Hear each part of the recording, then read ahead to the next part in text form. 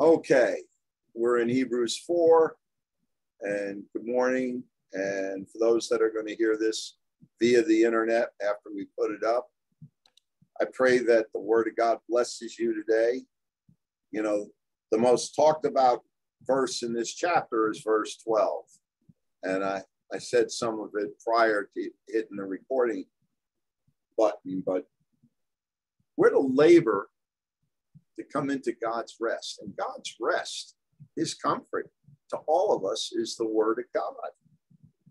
And I pray that brothers and sisters everywhere would just, whenever anxiety, whenever things bother you, just take a break from the world and be still and know that God is God. And that he's given us a wonderful instruction book that would help us in our spiritual walk with him. It's not about us. It's all about him. And God saved us. All we had to do was believe in what Jesus did at the cross. That was his plan. So he says, let us therefore fear lest a promise being left us of entering into his rest. Any of you should seem to come short of it. In other words, he's given us freely the Word of God. He's given us the truth, the way, and the life. He's given us his counsel. And it's not like we were talking last night and more on the saints. It's not an audible voice. It's just hearing God's word. For unto us was the gospel preached. How beautiful is that? You know, because we all came from the same place. Once we were lost, now we're saved.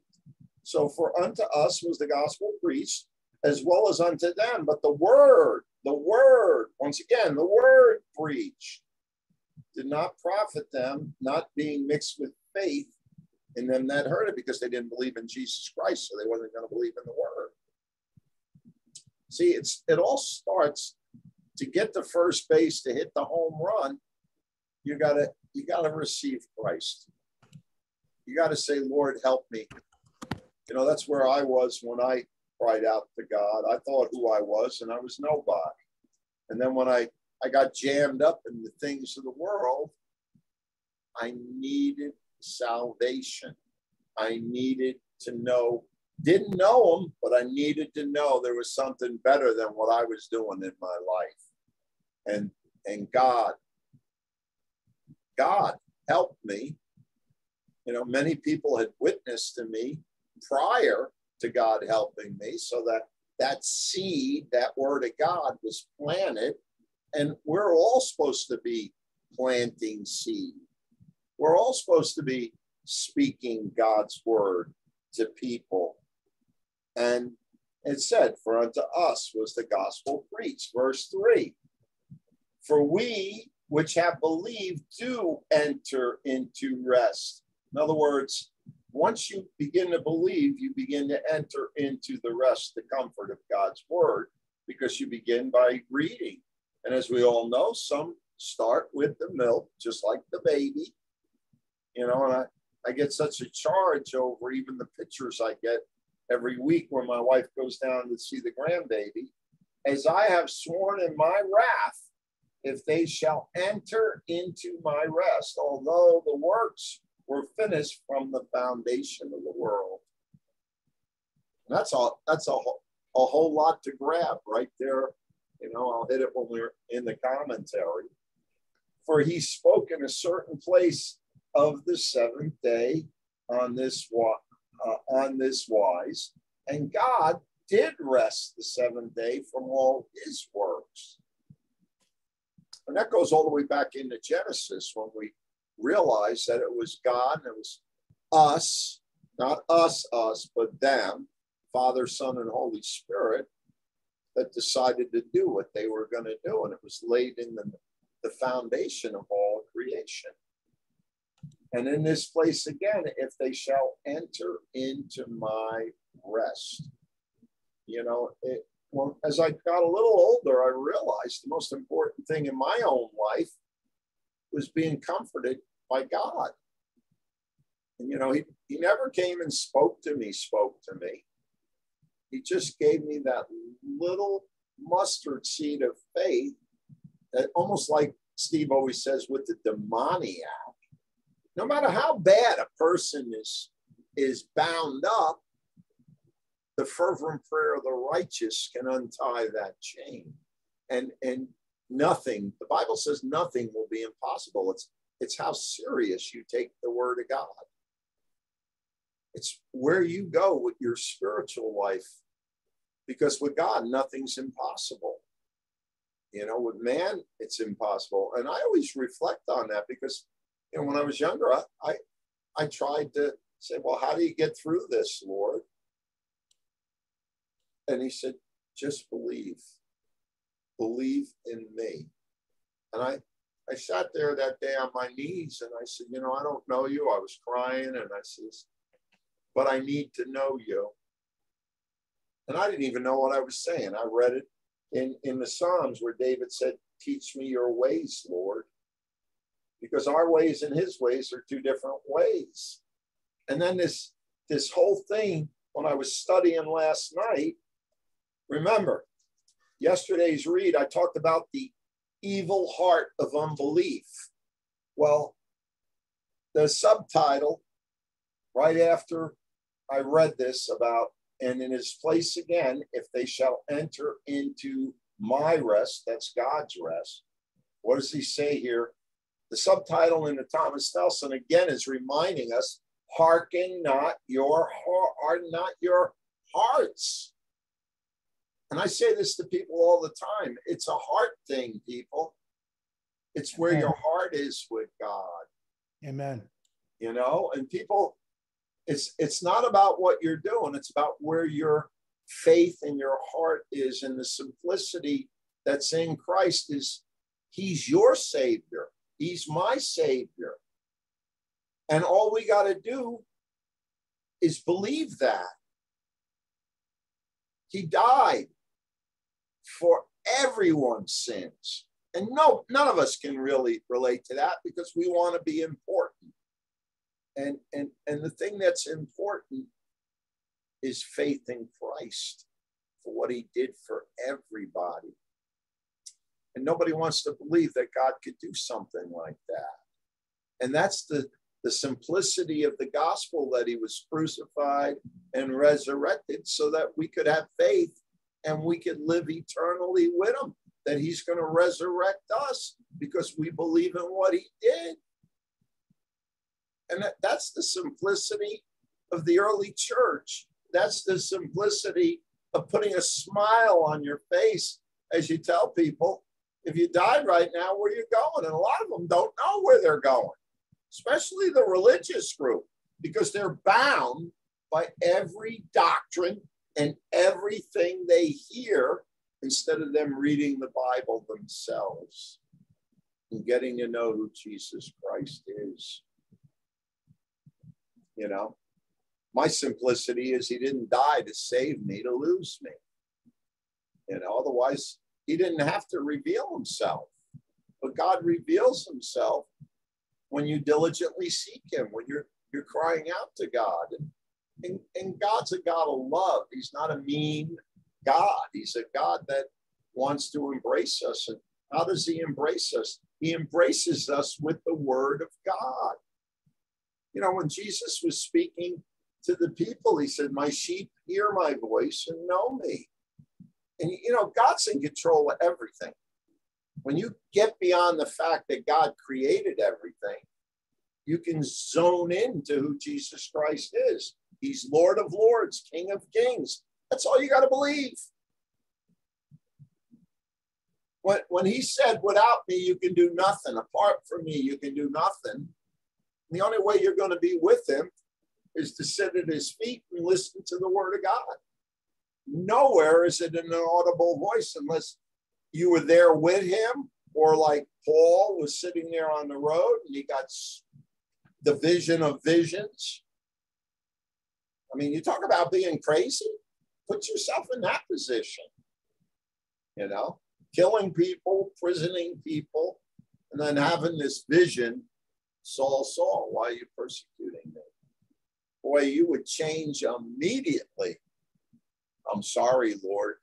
Whatever you want me to do, there's so many things.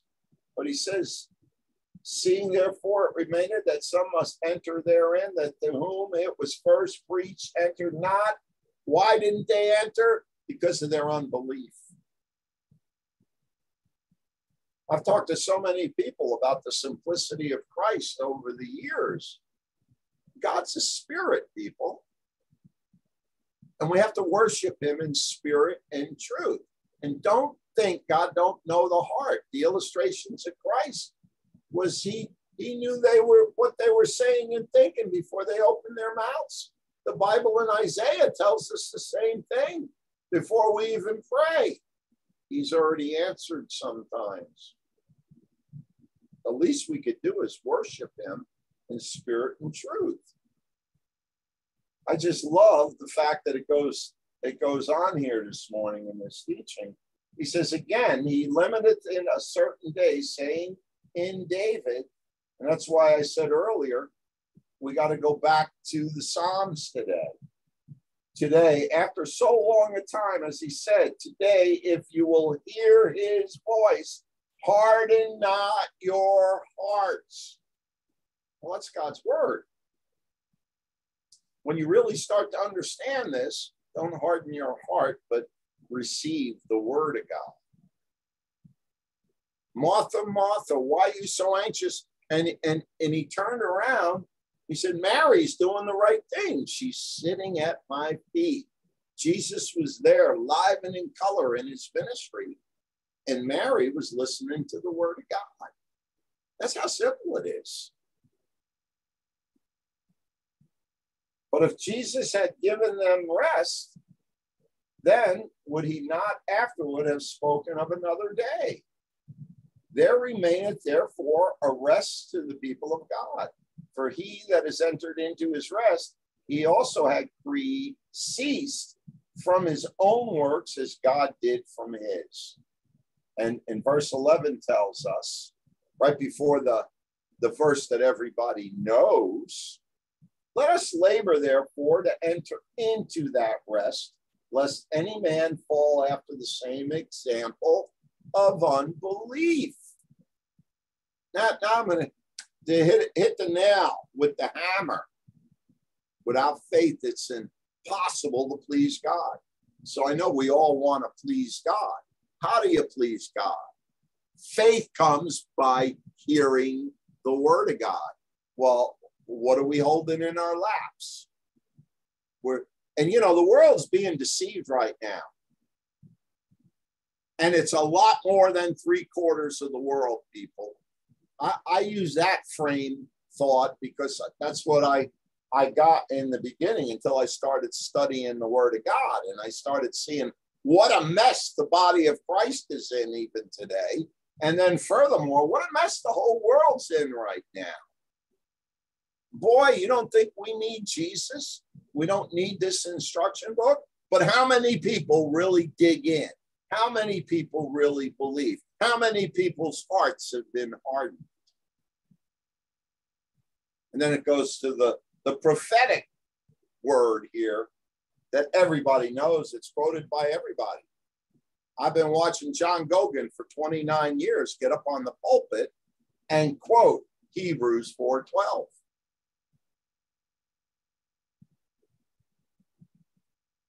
Even movie actors, Charlton Heston and all of them can quote scripture. The devil can quote scripture, people.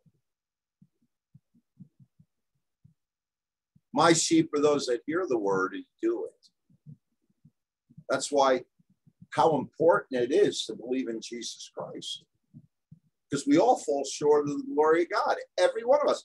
We studied last night together as a family, and Steve was in the we mode, and he confessed it this morning. It happens to all of us.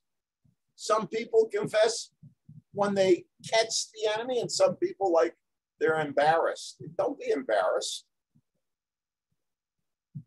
because he's faithful and just. He forgives us our sins, because God's got an attitude against sin. And when we confess That means we're in relationship with Jesus Christ. It's so wonderful, the fact that we all have the Word of God. And anybody that has this book in their house is going to be accountable to whether they're going to read it or not. And if you don't read it, you'll get chastised. If you read it, it'll comfort you. It's like it'll get you out of a lot of problems. You know, you don't continue in sin. Sin is rebellion to God's word. The more you read the Bible, the more godly sorrow comes in, and it leads you to repentance. And it's the same game for everybody, people. Because we have a great high priest. Listen, for the word of God is quick and powerful, sharper than any two-edged sword, piercing even to the dividing asunder of soul and spirit, and the joints and marrow. And he said, and is. Now here, you want to be a discerner? It says the word of God is a discerner of the thoughts and intents of the heart.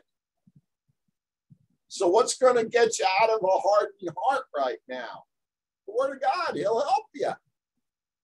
All you got to do is read it and believe. And yet so many people. That's why the word of God is clean. That's why it's a double-edged sword. That's why iron sharpens iron, because none of us got it all going on. We all need each other. We need to learn to love each other right where we're at.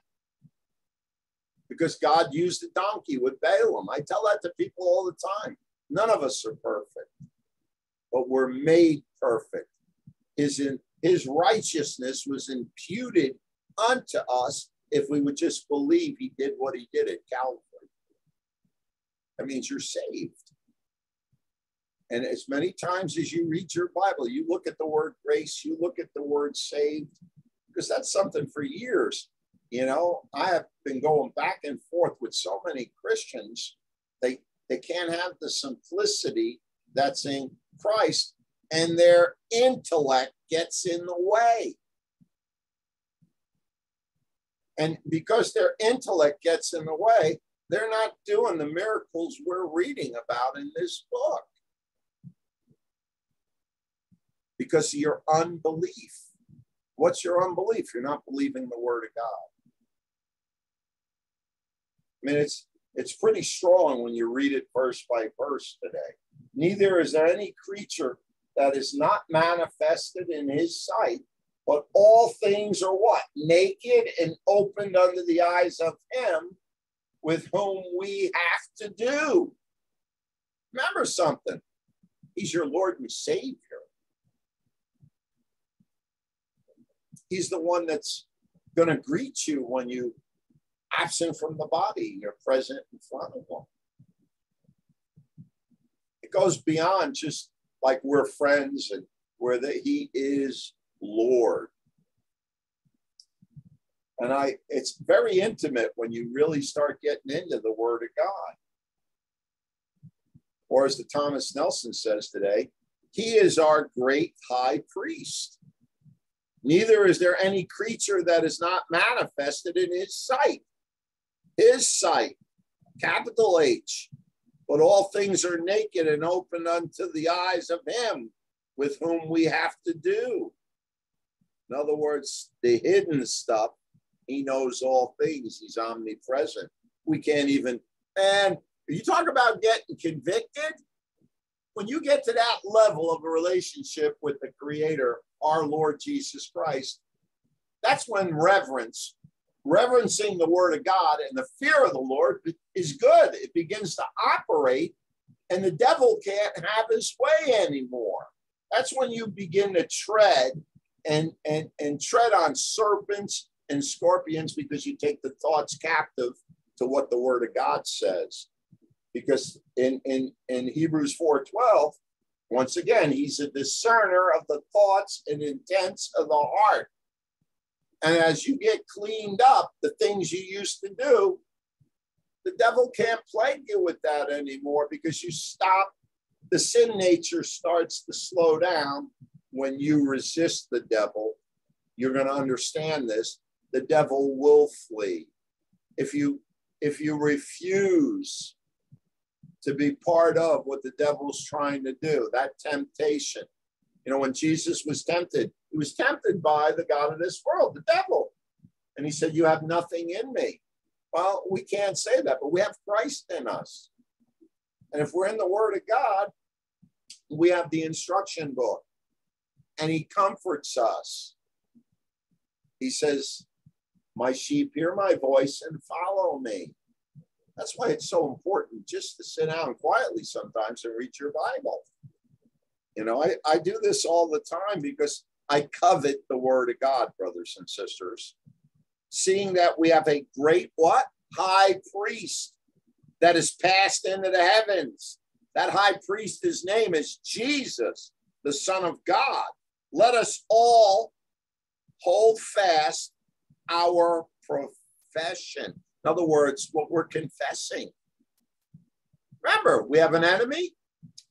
The enemy has blinded the eyes of all these people that are under his control.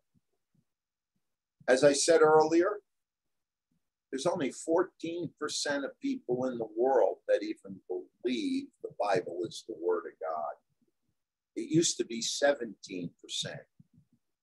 And these are all, just like anything else, these are all polls and stuff that are being taken, and they question people. A lot of people think, and you know, what's his name? Way of the Master. They interview people all the time on the street to see what their faith is all about and what they believe in. And then you got every kind of faith system from Islam to Jehovah's Witness to all these different conglomerates of religious people. But Jesus is a living Lord. He's not a religion. He's God. You got to get beyond all this. Satan uses all this other stuff to deceive people. That's why Jesus said, I am the truth, the way, and the life. When you really get into reading the Bible and following the Bible, you're going to see the glory of God. You're going to see the blessings of God in your life. And even Paul was buffeted by the devil, people. I think we get buffeted sometimes to keep our pride from going all the way over the top. You know, I like to claim God's glory all the time in my life. Well, it's not fun when you're sitting there, and I had my You All Need Jesus shirt on when I went to the VA yesterday. And, you know, I was going over meds with my own doctor, and she's a believer. And she says, you got to keep taking the Eliquis because you're in and out of AFib. And then yesterday they threw more blood on me to see where all my blood stats, and I'll know next week. It's the same thing with my loud voice sometimes because of, you know, being a veteran. I said to her, well, sometimes I raise my voice and I don't understand that I'm raising my voice. So she put me in for audiology. I got to make the appointment and have my hearing checked. Well, you know, when you get older, you start losing some of your function because this flesh that we all like to look at ourselves in the mirror is it's decaying, it's corruptible. You know, thank God he's going to give us a new body down the road. You know, we'll never be the same because of what Jesus did and because of our faith to trust in him. And I look at this.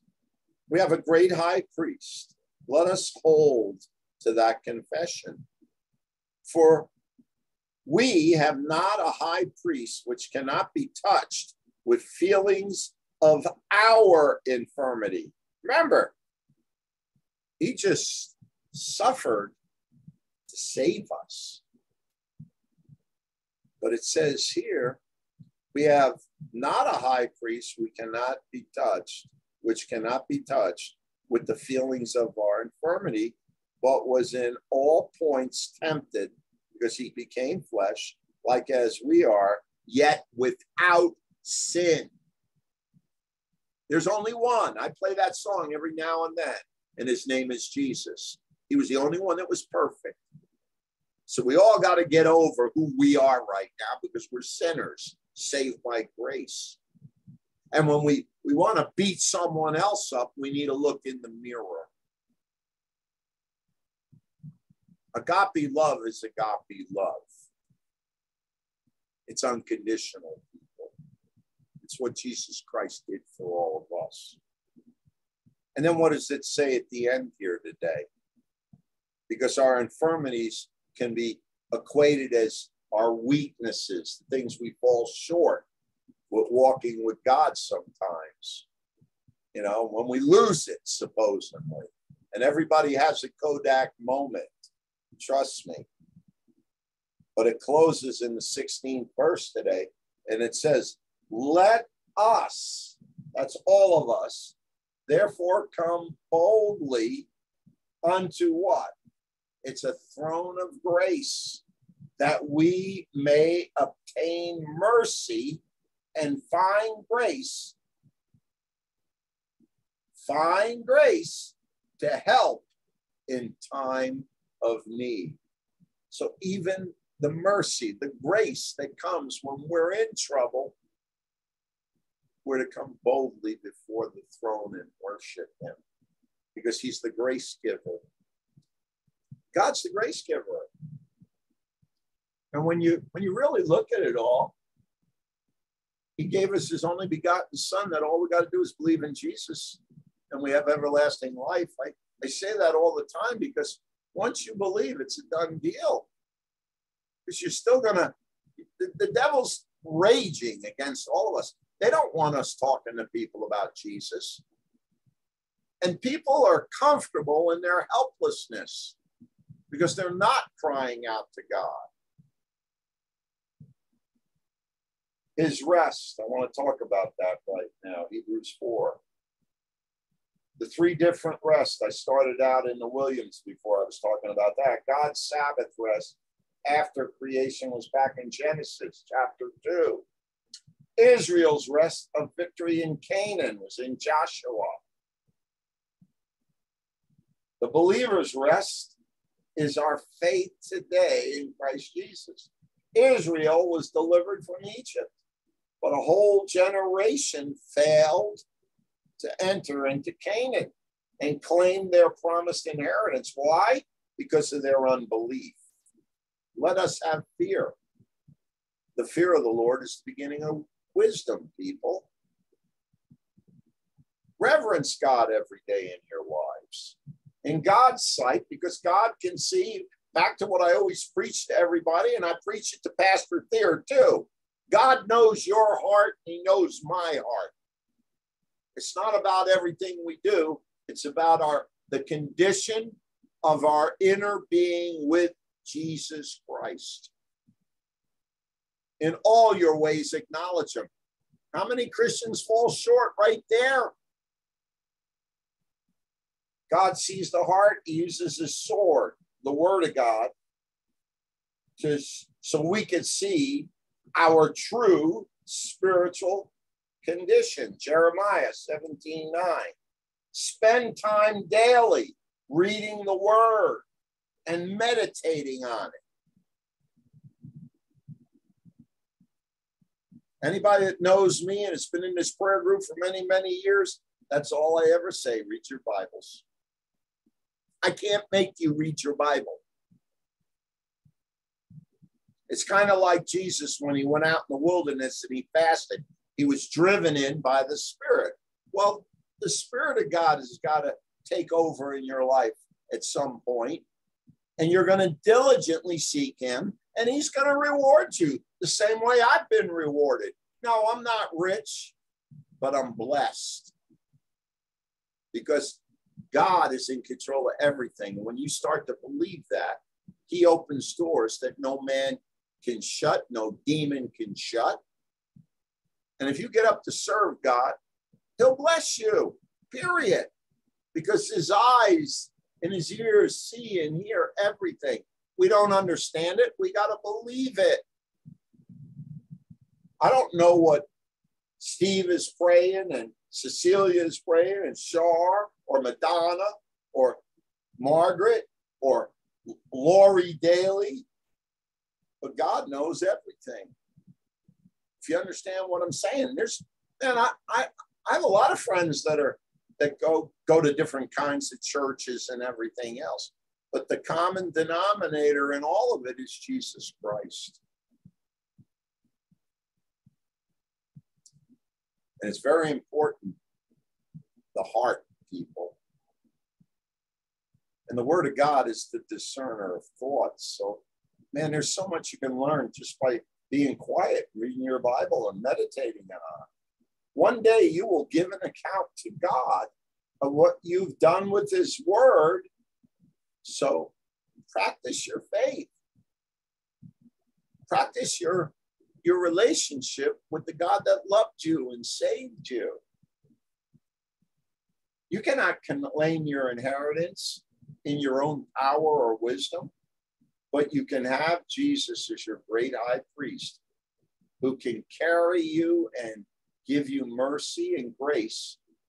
And that's all you need when you need them. And He lives, He intercedes for all of us at the right hand of His Father. That's why we give Him the title, the great high priest.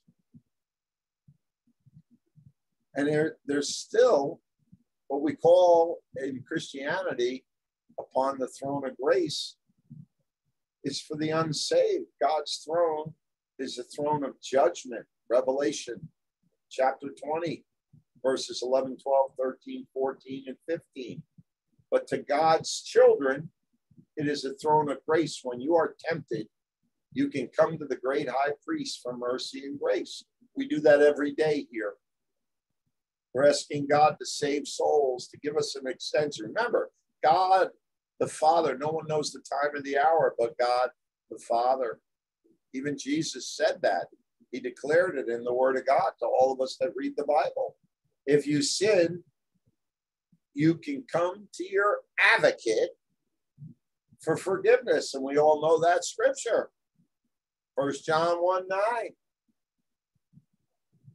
Because God's heart and God's ways are open to all those that have cried out to Him when He said, I will never leave you or forsake you. I'm going to go over to Thomas Nelson now. Rest involves more than more inactivity. It follows the satisfactory completion of a task. Salvation rest is the gift to the believer, resulting, and boy, do I plow this one all the time. Ask anybody that's ever sat around me at MOS. The simplest of words, it is finished. And, that's when God was going back to His Father, and he was giving up the ghost. And the last part of it all was when He resurrected. Salvation was complete at that point.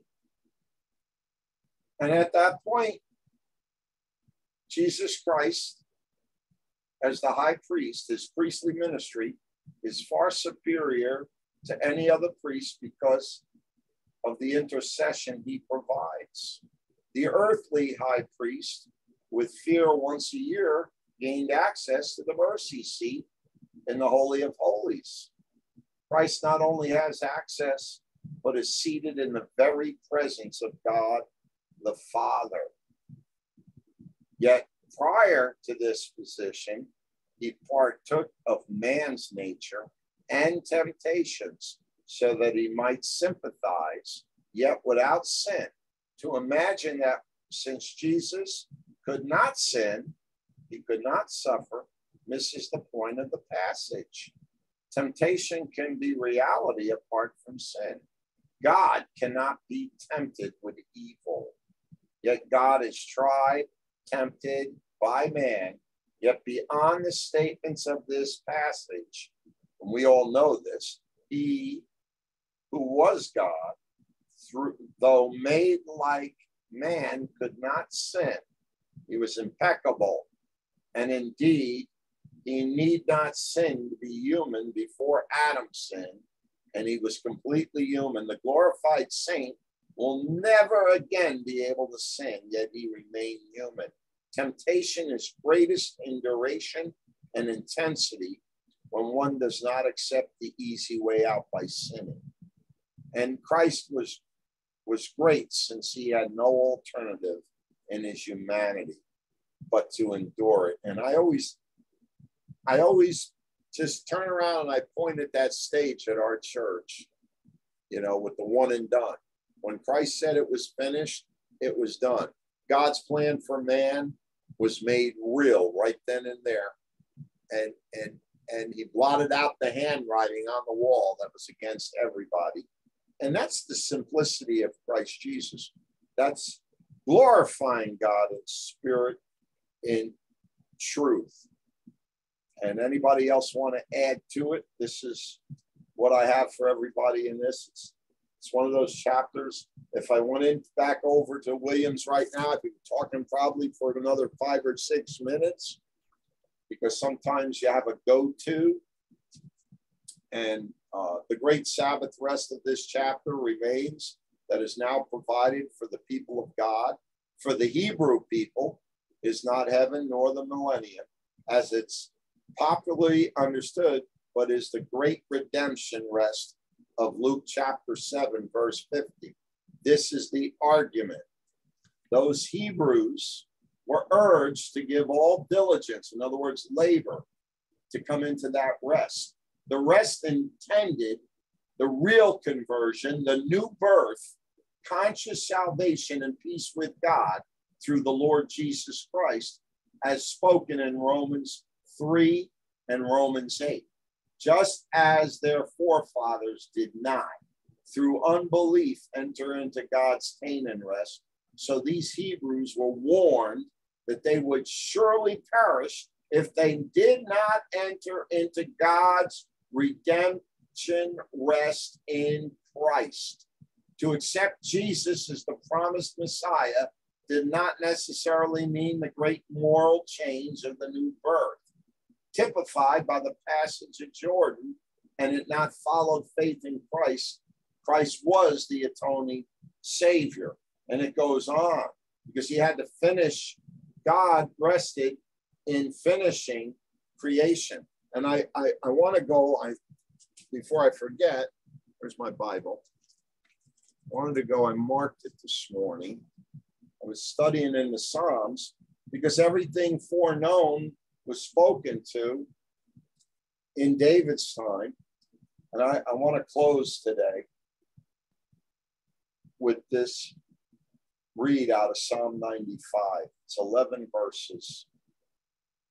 Because this is why when I started this prayer group and started reading my Bible and everything else, and learning about the Word of God and how alive it can be for all of us that embrace it, sing praises to the Lord. Psalm 95. Oh, come, let us sing unto the Lord. Let us make a joyful noise to the rock of our salvation. Let us come before his presence with thanksgiving and make a joyful noise unto him with the psalms. For the Lord is great. He's a great God, a great King above all gods. There is no other. There's none like him. And in his hand are the deep places of the earth. The strength of the hills is his also. The sea is his. And he made it. And his hands formed the dry land. This is the one that we call our Lord and Savior. And he says, oh, come, let us worship and bow down. Let us kneel before the Lord, our Maker. Boy, we all need to hear this word more than once in a while. We need to hear the word of God every day. For he is our God, and we are his people, the people of his pasture, and the sheep of his hand. Today, if you will hear his voice. That's how important the word of God is, brothers and sisters. And harden not your heart. It's even in this little chapter here today. Harden not your heart as in the provocation, as in the days of the temptation in the wilderness, when your fathers tempted me. This is God speaking, brothers and sisters. Prove me and saw my work. 40 years long was I grieved with this generation. and said, it is a people that do err in their heart. Once again, that's why the heart's important. You know, I learned this a long time ago, that if you believe in your heart and confess with your lips, thou shalt be saved. And then the rest of the journey is getting to know them, because you're going to be with them for eternity. That's why you're sanctified through the word of God. Faith comes by hearing God's word. The more you read it, the closer you're going to draw to God. It's spiritual. What a great God. You know, how great is our God? I played that song by Moen this morning. You know, God don't make mistakes. And he said it here. He said, I grieve with this generation. It is a people that do err in their heart, and they have not known my ways. Well, what's our excuse? There's a lot of Bibles collecting dust in people's houses. I had a guy come to church last week, recommitted his life to Jesus Christ. And I said, do you have a Bible? He said, well, it's somewhere. How could you not know where your Bible is? Unto him I swear in my wrath that he shall not enter my rest. So you know what separates us from God, brothers and sisters? Unbelief. It's the same things that he said to his disciples, and they were his disciples. They said, Lord, Lord, why couldn't we cast this devil out of this boy? And he said, because of your unbelief and doubt. And if you had the faith, the grain of a mustard seed, and this goeth only by prayer and fasting. How many times you got to hear the scriptures? You know, go listen to the War on the Saints. If you haven't listened to it enough, go listen to what Steve was teaching that I finally put up. And I thank God that the Holy Spirit led me, and I found where that mistake was made by Charlie. Remember, Gerald taught me how to do this stuff, and I still make mistakes, but I own them. If you make a mistake, you own it. You confess it, and you move on. God is wonderful. You know, he loves us. And whoever's listening to this little message of Hebrews 4 this morning, I pray that you would just ask God to show you. And watch what God will do in your life. Take that leap of faith, as I call it, and just ask him to teach you. Give your heart, your eyes, your time. Just give him a little bit of time in your life. Meditate on the word of God. Read the Gospels. Get into fellowship. Find a local church where the gospel's being preached. I say it to all these people I know that come here and they're in deliverance, but yet a lot of them don't go to churches. God didn't take the church out of the world yet, people. You need to find a place where you can fellowship, confess your faults to one another, pray for one another. You know, I had my doctor praying with me yesterday. You know, and I wasn't happy. I wanted her to tell me we could start weaning off another drug. And she said, not yet. And then she said, before I wean you down on the other one, I'm doing more blood work. Let's see where your blood is. And you know what? It's kind of funny that we're saved because of his shed blood. And, you know, when you look at that Hebrews 12 in closing, it says, for the word of God is quick and powerful, sharper than any two-edged sword, piercing even to the dividing asunder. In other words, the living of soul and spirit, of the joints and marrow. And that's where our blood is made. And yet God made our bodies so good that they can even detect what's going on because of what's in our blood. And you know what? We're saved because God shed his blood to to save us. Do you know how powerful that is? And that's the requirement. They didn't have Bibles in the early church. Most people didn't know how to read, but faith came by hearing. And God is merciful, people. I was talking to Brother Steve about that too yesterday, about how wonderful it is for the feet that bring good news, that you could go into nursing homes. You know, now that COVID is slowed down, we don't even know if COVID slowed down, because now it's hitting hard all over the country again. Not that it's killing people. People are getting sick. And you know, how happy are the feet that bring good news to someone that's laying in a nursing home? I just go back to the gospel. When I was sick, you visited me. He was talking to all of us there. And we visit people that are housebound. We visit people that have no hope sometimes. And you'll find that just being kind to someone, you can get their ear and you can comfort them with God's word, people. So that's my role on Hebrews 4 this morning. God bless everybody.